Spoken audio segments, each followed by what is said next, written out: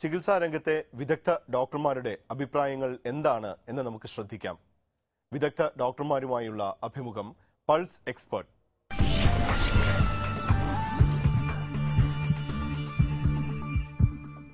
അത്യാഹിതങ്ങളെല്ലാം അത്യാഹിതമല്ല. Road സുരക്ഷിതത്വം പലപ്പോഴും നാം ശ്രദ്ധിക്കാറില്ല. പലതും നാം വിധിക്ക് വിടുന്നു. ഇത് ശരിയാണോ? റോഡിലെ സുരക്ഷ ഉറപ്പാക്കുവാൻ സാധിക്കുമോ? അത്യാഹിതങ്ങൾ ഒഴിവാക്കുവാൻ കഴിയുമോ? ഇതേക്കുറിച്ച് പറയുവാൻ ഇന്ന് നമ്മളോടൊപ്പമുള്ളത് പൊതുജനാരോഗ്യ വിദഗ്ധൻ ആയ ഡോക്ടർ രാജീവ് ജയദേവനാണ്. ഡോക്ടർ, ഈ ഒരു വിഷയം, അതായത് ആർ ആക്സിഡൻസ് ആക്ച്വലി ആക്സിഡൻസ്, എല്ലാ അത്യാഹിതങ്ങളും അത്യാഹിതങ്ങളാണോ? നമ്മൾ എല്ലാ ദിവസവും പത്രം നോക്കുമ്പോൾ കാണുന്നത് വാഹന അപകടങ്ങളിൽ ഇത്രയും പേർ മരിച്ചു, അല്ലെങ്കിൽ അസുഖം ബാധിച്ച് ആശുപത്രിയിലായി, ഇഞ്ചേർഡായി, അല്ലെങ്കിൽ ഡിസേബിൾഡായി എന്നുള്ള വാർത്തകളാണ്. അപ്പോൾ വാസ്തവത്തിൽ നമ്മളിത് ഒരു അപകടം എന്ന് കേൾക്കുമ്പോൾ, അല്ലെങ്കിൽ ആക്സിഡന്റ് എന്ന് കേൾക്കുമ്പോൾ അതിലൊരു വിധിയുടെ എലിമെന്റ് വരുന്നുണ്ട്. ശരിക്കും ഒരു 10 ആക്സിഡന്റ് എടുത്തു കഴിഞ്ഞാൽ അതിൽ 8 ആക്സിഡന്റോളം ഹ്യൂമൻ എറർ, അതായത് അശ്രദ്ധ കൊണ്ട് ഉണ്ടാകുന്നതാണ്. അപ്പോൾ ഈ അശ്രദ്ധ കൊണ്ട് ഉണ്ടാകുന്ന ഒരു അസുഖത്തെ നമ്മൾ വിധിയുടെ വിളയാട്ടമായിട്ട് അതിനെ ക്ലാസിഫൈ ചെയ്യുന്നത് ശരിയല്ല എന്നുള്ളതാണ്. പിന്നെ ഈ 2 out of 10 ആക്സിഡന്റ് ചിലപ്പോൾ ബ്രേക്ക് ഫെയിലിയർ കൊണ്ടാകാം, അല്ലെങ്കിൽ എന്തെങ്കിലും പാലം തകരുന്നതുകൊണ്ടായിരിക്കാം, നമ്മളുടെ കഴിവിന് അതീതമായിട്ടുള്ള എന്തെങ്കിലും ഒരു ഘടകം കൊണ്ടായിരിക്കാം. അതിനെ നമ്മൾ ആക്സിഡന്റ് എന്ന് വിളിക്കാം. പക്ഷേ ഒരു വ്യക്തി മദ്യപിച്ച് വാഹനം ഓടിച്ച് അശ്രദ്ധ കൊണ്ട് ഒരു അപകടം ഉണ്ടായാൽ അത് ഒരു വിധി ഫാക്ടർ അതിനകത്ത് വരാൻ പാടില്ല എന്നുള്ളതാണ് ഞാൻ പറയുന്നത്. അപ്പോൾ ഡോക്ടർ സൂചിപ്പിച്ചു 10-8 പിന്നെ മനുഷ്യനാൽ കൺട്രോൾ ചെയ്യാൻ അല്ലെങ്കിൽ നിയന്ത്രിക്കാൻ സാധിക്കുന്ന ഘടകങ്ങൾ കൊണ്ടാണ്. തീർച്ചയായും. ഇവ ഏതൊക്കെയാണ്? പ്രധാനമായും ഇതിനകത്ത് 2 വീലറും 4 വീലറും പിന്നെ പെഡസ്ട്രിയൻസ്, ഈ 3ആയിട്ട് നമുക്കിതിനെ തരംതിരിക്കേണ്ടിയിരിക്കുന്നു. അപ്പം 3 കാറ്റഗറിയിലും ഘടകങ്ങൾ വ്യത്യാസമുള്ള ഘടകങ്ങളാണ്. കണക്കുകൾ പറയുന്നത് 4000-ലധികം വ്യക്തികൾ കേരളത്തിൽ ഒരു വർഷം നമ്മുടെ നിരത്തുകളിൽ മരണപ്പെടുന്നുണ്ട്. ഇതിനേക്കാൾ 10 മടങ്ങ് ആൾക്കാർക്ക് ലൈഫ് ലോങ് ഇഞ്ചുറി, അതായത് നടക്കാൻ പറ്റാത്തതോ എഴുന്നേൽക്കാൻ പറ്റാത്തതോ ആയിട്ടുള്ള അവസ്ഥ ഉണ്ടാകുന്നുണ്ട്. അപ്പോൾ വളരെ സീരിയസ് ആയിട്ടുള്ള ഒരു മാറ്ററാണിത്. അപ്പോൾ ഒരു 2 വീലറിന്റെ കാര്യം എടുക്കുകയാണെങ്കിൽ ഒന്നാമത്തെ ഘടകം ധൃതിയാണ്. People are in A big hurry. അതായത് ഈ സ്പീഡ് ഇവർക്ക് എന്ത് പ്രദാനം ചെയ്യുന്നു എന്നുള്ളതാണ്. ഓഫീസിൽ 1-2 മിനിറ്റ് നേരത്തെ എത്തുമായിരിക്കാം, പക്ഷേ ഒരു വാഹനത്തിന്റെ സ്പീഡ് ഇരട്ടിക്കുമ്പോൾ അതിന്റെ kinetic energy 4 ഇരട്ടിയാവുകയാണ്. Because speed, kinetic energy equals half mass velocity squared. ആ സ്ക്വയർഡ് എന്നുള്ള വാക്ക് നമ്മൾ പലപ്പോഴും ഫിസിക്സിൽ പഠിച്ച് മറക്കുന്ന ഒരു സത്യമാണ്. അതായത് ഒരു വ്യക്തിയുടെ സ്പീഡ് 30-ൽ നിന്നും 60 ആകുമ്പോൾ ആ എനർജി 4 ഇരട്ടിയാവുകയാണ്. അതായത് ഒരു അപകടം സംഭവിച്ചു കഴിഞ്ഞാൽ ക്ഷതങ്ങളുടെ ആധിക്യവും വ്രണങ്ങളുടെ തീവ്രതയും എല്ലാം മരണസാധ്യത ഉൾപ്പെടെ 4 ഇരട്ടിയാവുകയാണ്. അതുപോലെ തന്നെ മറ്റൊരു കണക്ക് പറയുന്നത് 60 കിലോമീറ്ററിൽ ദൂരം സ്പീഡിൽ യാത്ര ചെയ്യുന്ന ഒരു ബൈക്കിൽ നിന്നും ഒരു വ്യക്തി വീഴുകയാണെങ്കിൽ 7 നിലയുള്ള കെട്ടിടത്തിന്റെ മുകളിൽ നിന്നും താഴേക്ക് ഒരു കോൺക്രീറ്റ് തറയിലേക്ക് വീഴുന്ന അതേ ആഘാതമാണ് ഈ വ്യക്തിയുടെ ശരീരത്തിന് ഉണ്ടാകുന്നതെന്നാണ്. 7 നിലയുള്ള കെട്ടിടത്തിന്റെ മുകളിൽ നിന്ന് ആരും എടുത്ത് ചാടുകയില്ല. എന്നാൽ 60 കിലോമീറ്റർ ബൈക്കിൽ പോകാൻ ആർക്കും ഒരു മടിയുമില്ല. അപ്പോൾ അങ്ങനെയുള്ള കാര്യങ്ങൾ വ്യക്തികൾക്ക് മനസ്സിലാക്കി കൊടുത്തതിന് ശേഷം വേണം ഈ വാഹനങ്ങൾ ഉപയോഗിച്ച് തുടങ്ങാൻ തന്നെ. പിന്നെ ഒന്ന് ഈ പറഞ്ഞ സ്പീഡിന്റെ പ്രശ്നമാണ്. ഒരു സ്പീഡ് കൂടുന്തോറും അപകട സാധ്യത കൂടുന്നു, അപകടത്തെ തുടർന്നുണ്ടാകുന്ന ക്ഷതം കൂടുന്നു. മറ്റെന്തൊക്കെ പ്രശ്നങ്ങളുണ്ട്? ഒരിക്കലും നമ്മൾ വാഹനം ഓടിക്കുന്നത് നേരത്തെ എത്താൻ വേണ്ടി ആകരുത്. അതായത് നമ്മളൊരു സ്ഥലത്ത് കൃത്യസമയത്ത് എത്തണമെങ്കിൽ നമ്മൾ നേരത്തെ പുറപ്പെടണം. അതൊരു ബിഹേവിയറൽ ആസ്പെക്റ്റ് ആണ്. ആ ബിഹേവിയറൽ ചേഞ്ച് ആണ് അവിടെ വരേണ്ടത്. അല്ലാതെ റോഡിൽ വെച്ച് ഞാൻ സമയം മേക്കപ്പ് ചെയ്തുകൊള്ളാം എന്ന് പറഞ്ഞ് സ്പീഡിൽ ഓടിക്കുന്ന പ്രവണത മാറ്റണം. മറ്റ് ഘടകങ്ങളെ പറ്റി പറയുകയാണെങ്കിൽ ഹെൽമെറ്റാണ് അവിടെ വരുന്നത്. ഒരു 2 വീലർ ഉപയോഗിക്കുന്ന വ്യക്തിക്ക് അപകടം സംഭവിക്കുമ്പോൾ 2 പ്രോബ്ലംസ് ആണ്. ഒന്ന്, വ്യക്തി താഴെ വീഴുന്നു. രണ്ടാമത്തെ പ്രോബ്ലം, ഈ താഴെ വീണ വ്യക്തിക്ക് മറ്റു വാഹനങ്ങളിൽ നിന്നും അപകടമുണ്ടാകുന്നു. തൊട്ടടുത്ത് ബസ്സോ ലോറിയോ ഉണ്ടെങ്കിൽ ഈ വ്യക്തിയുടെ ശരീരത്തിൽ കൂടിയാണ് ആ മറ്റു വാഹനം കടന്നു പോകുന്നത്. അത് അവർക്ക് തടുക്കാൻ പറ്റുകയില്ല, കാരണം ഒന്നാമത് കാണുകയില്ല. കാരണം 2 വീലർ മറ്റേ ആളുടെ ലൈൻ ഓഫ് സൈറ്റിൽ നിന്നും വളരെ താഴെയാണ്. അപ്പോൾ വിഷൻ ആൻഡ് വിസിബിലിറ്റി ഒരു പ്രോബ്ലമാണ്. അപ്പോൾ ഇങ്ങനെ ഒരു ഘടകമുള്ളപ്പോൾ അറ്റ്ലീസ്റ്റ് ഒരു ഹെൽമെറ്റ് ഉണ്ടെങ്കിൽ ചെറിയ സ്പീഡിലാണ് വീഴുന്നതെങ്കിൽ നമ്മുടെ ബ്രെയിനിന് കാര്യമായിട്ടുള്ള ഇഞ്ചുറി പറ്റാതെ ഒരു ഹെൽമെറ്റിന് നമ്മളെ പ്രൊട്ടക്ട് ചെയ്യാൻ സാധിക്കും. അപ്പോൾ ഹെൽമെറ്റിന്റെ ഉപയോഗം ഒരു പോലീസ് പിടിക്കുമെന്നുള്ള പേടിയേക്കാൾ ഉപരി എൻ്റെ ആരോഗ്യം ഞാൻ തന്നെ സൂക്ഷിക്കണം എന്നുള്ള ആത്മാർത്ഥതയോടെ വേണം വ്യക്തികൾ ഹെൽമെറ്റ് ഉപയോഗിക്കാൻ. പിന്നെ മറ്റൊരു കാര്യം, പല ബൈക്കുകളിലും 2 പേർ യാത്ര ചെയ്യാറുണ്ട്.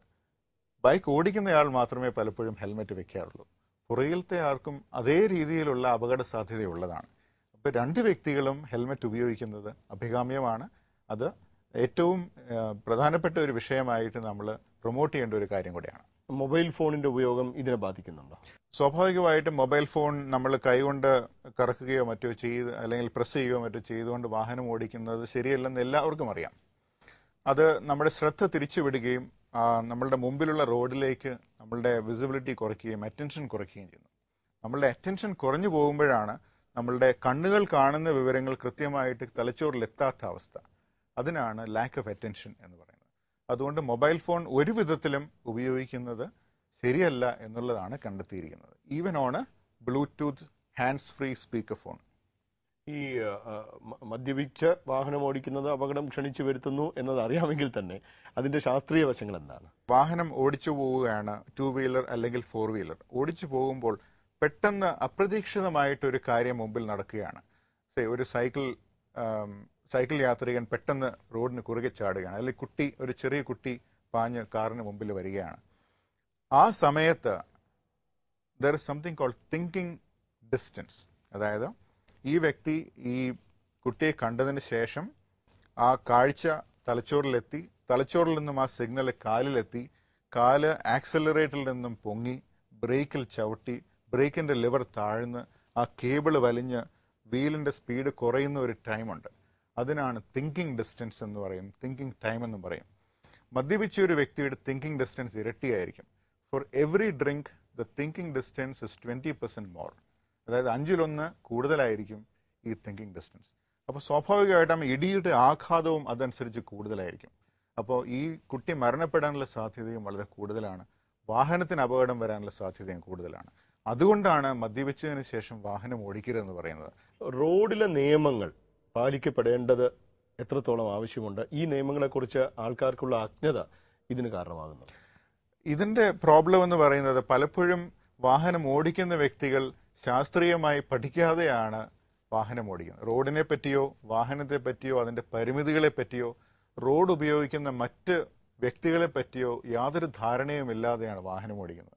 ഞാൻ നേരത്തെ പറഞ്ഞു, ഒരു സ്ഥലത്ത് അല്പം നേരത്തെ എത്താൻ വേണ്ടി നിരത്തുകൾക്കുള്ള സ്പീഡിൽ വാഹനം ഓടിക്കുന്ന വ്യക്തികൾ ഭൂരിപക്ഷം നമ്മുടെ റോഡുകളിൽ കാണാറുണ്ട്. അത് ആദ്യമേ നമ്മൾ നിർത്തണം. അതായത് it is better to be late. അല്പം താമസിച്ചാലും സാരമില്ല എന്ന് കരുതുക, അല്ലെങ്കിൽ നേരത്തെ എത്തണമെങ്കിൽ നേരത്തെ പുറപ്പെടണം. ഇങ്ങനെയൊരു നിഷ്ഠ ആദ്യമേ തന്നെ പുലർത്തിയാൽ majority off road accidents can be prevented. രണ്ടാമത്, റോഡിന്റെ നിയമങ്ങൾ ഉണ്ടാക്കിയിരിക്കുന്നത് അവനവന്റെ തന്നെ സുരക്ഷയ്ക്കാണെന്നുള്ള ബോധം അവനവൻ തന്നെ ആദ്യം ഉണ്ടാകണം. അല്ലാതെ ഫൈൻ കിട്ടും അല്ലെങ്കിൽ പോലീസ് പിടിക്കും എന്നുള്ള പേടി കൊണ്ടായിരിക്കരുത് ഈ നിയമങ്ങൾ പാലിക്കുന്നത്. മറ്റ് കാൽനടക്കാർ ഉപയോഗിക്കുന്ന ഒരു റോഡിൽ ഒരിക്കലും 35 കിലോമീറ്റർ സ്പീഡിൽ കൂടുതൽ നമ്മൾ വാഹനം ഓടിക്കരുത്. കാരണം 35-ൽ കൂടുതൽ സ്പീഡിൽ ഒരു പെഡസ്ട്രിയനെ നമ്മൾ കാർ ഇടിച്ചു കഴിഞ്ഞാൽ ഈ വ്യക്തി മരണപ്പെടാനുള്ള സാധ്യത ഇരട്ടിയാവുകയാണ്. അതായത് അണ്ടർ ദ സ്പീഡ് ഓഫ് 35 ഒരു ഇഞ്ചുറി നടന്നു കഴിഞ്ഞാൽ the risk of death is only 8%, അതായത് 8-10%.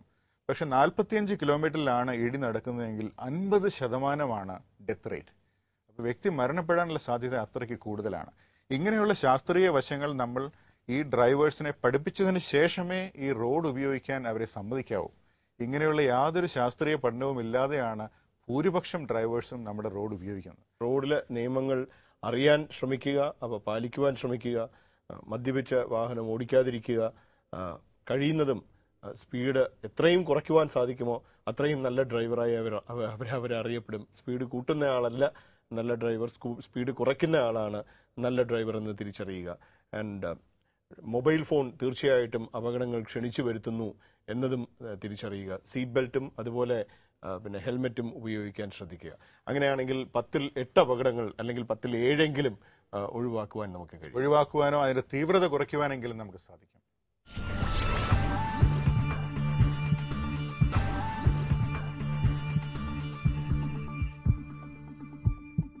ഇനി പൾസ് ക്വിസ്.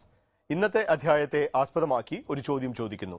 ഈ ചോദ്യത്തിന് ശരിയുത്തരം അയക്കുന്ന മുഴുവൻ പേർക്കും IMA നമ്മുടെ ആരോഗ്യം മാസിക ലഭിക്കും. കൂടാതെ തിരഞ്ഞെടുക്കപ്പെടുന്ന 5 പേർക്ക് ഓംബ്രോൺ ഡിജിറ്റൽ തെർമോമീറ്ററും അടുത്ത 5 പേർക്ക് ഹെൽത്ത് കഫേ മാഗസീനും ലഭിക്കും. ഉത്തരം തപാൽ വഴിയോ ഇമെയിൽ വഴിയോ ഫേസ്ബുക്ക് വഴിയോ നൽകുക. ഞങ്ങളുടെ ഇമെയിൽ വിലാസം pulse@asianetnews.in. ഉത്തരം അയക്കുമ്പോൾ പൂർണ്ണമായ മെയിൽ വിലാസവും ടെലിഫോൺ നമ്പറും എഴുതണം. ഇന്ത്യക്ക് പുറത്തുനിന്നാണ് നിങ്ങൾ ഉത്തരം അയക്കുന്നതെങ്കിൽ ഇന്ത്യക്കുള്ളിലുള്ള ഒരു മെയിൽ വിലാസവും ടെലിഫോൺ നമ്പറും നൽകുക. ഈ വിലാസത്തിലേക്കായിരിക്കും സമ്മാനം അയച്ചു കൊടുക്കുക. ഇനി ഇന്നത്തെ അധ്യായത്തെ ആസ്പദമാക്കിയുള്ള ചോദ്യം.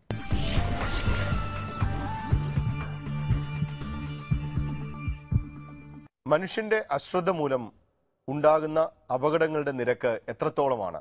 1 10ൽ 5, 2 10ൽ 8, 3 10ൽ 3.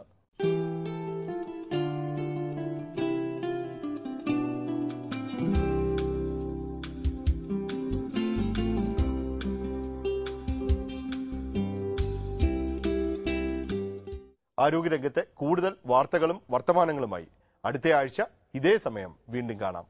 നമസ്കാരം.